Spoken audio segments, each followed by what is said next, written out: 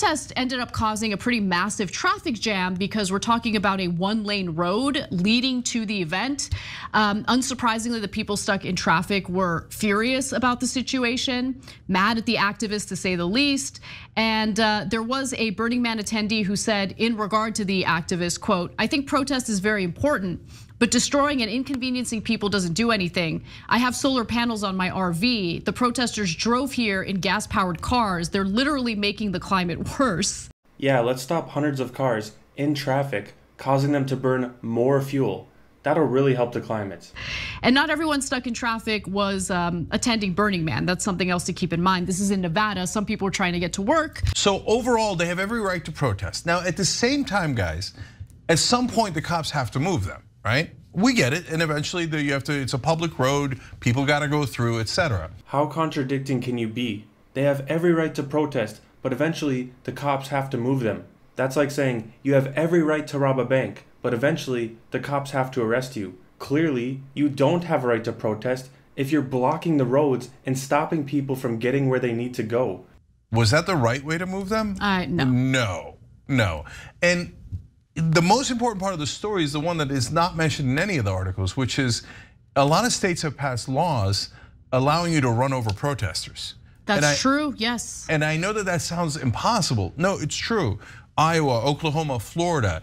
And by the way, if MAGA found out about these laws that were all passed by Republicans, and if you told them, if you go to support Trump and you're in a protest, the cops can legally run you over. Okay, but let's. They'll be furious about it. Holy shit, Cenk Uygur. Can you spin that any harder? Those policies were made for this exact reason. People are tired of having the roadways blocked by dumb activists. And no, MAGA supporters would not be upset over these laws. They're the ones that are tired of the dumb activists blocking the roads.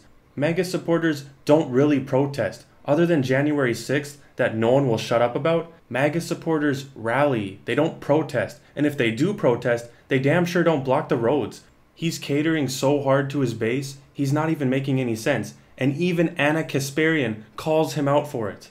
Let's calm down for a second. If you have a permit to protest, you legally assembled with people, you have everything, you have all your ducks in a row, and you're not blocking roads, even in these red states that pass this type of legislation, you can't just willy-nilly run protesters over. If they're blocking the road, for instance, in some of these states, that's one of the elements that would essentially justify a defense by an individual who happened to hit a protester or run over a protester with his or her car. I don't know if Nevada has that law, but this cop seems like he thinks he's got all sorts of immunity to run over anyone he likes. That was crazy the way he barreled into them, let alone taking out a weapon against people who clearly don't have weapons. Everyone is so biased, it's maddening.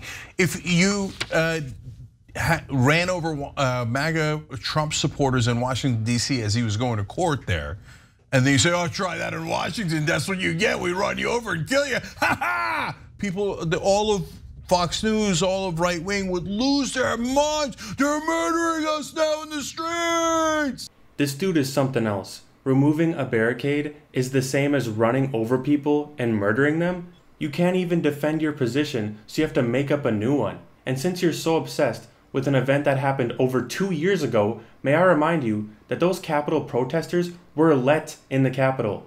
If they forced their way in violently, then they would have gotten shot and likely killed, and no one would have cared. How do I know this? Because one small group of protesters that were violent and forced their way in, a lady got shot and killed, and they stopped. And guess what? No one cared.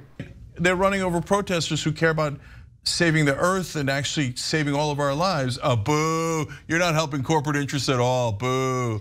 Look, I hope that they're strategizing beyond what they did with blocking a one-lane road, okay? Because all of these tactics, look, people are gonna hate me for saying it, but it's the truth. It just turns people against you, and by tomorrow, everyone's gonna forget about you. Well, no, I don't agree. They're desperate, and the politicians are all corrupt, and there's not that much you can do. So they're trying to at least put a spotlight in the issue in any way they can. And I don't blame them for their desperation. We're in absolutely dire times. The Democrats don't represent them. The Republicans loathe them. They all work for corporate interests. So I would direct it at almost all of these efforts at corporations. The corporations don't care if you block the highways. The only people that care are the hardworking Americans that are just trying to get to their job, or someone that needs to get to the hospital because they're going into labor or having a heart attack. The police were absolutely right in the way they handled this. They have bigger issues to worry about than some idiots causing a traffic jam. Pissing people off that have nothing to do with your cause isn't a great way to protest, and no one is going to be on your side.